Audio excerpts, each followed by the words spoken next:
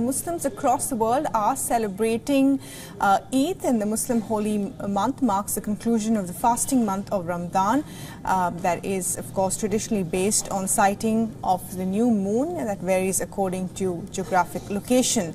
Now, people are offering prayers, sharing treats and setting off fireworks during the celebrations. However, the mood has been grim in the West Bank and in the Gaza Strip during which is normally, of course, a joyous moment.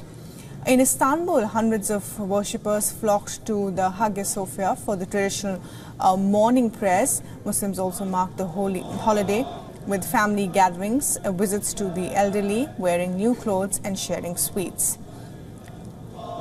And in Moscow, as Muslims gathered Wednesday to mark the holy festival, the chairman of the Russian Council of the Muftis told reporters that Muslims in Russia will not be pitted against each other. He was referring to a terror attack at the Moscow Concert Hall on March 22nd during the month of Ramadan.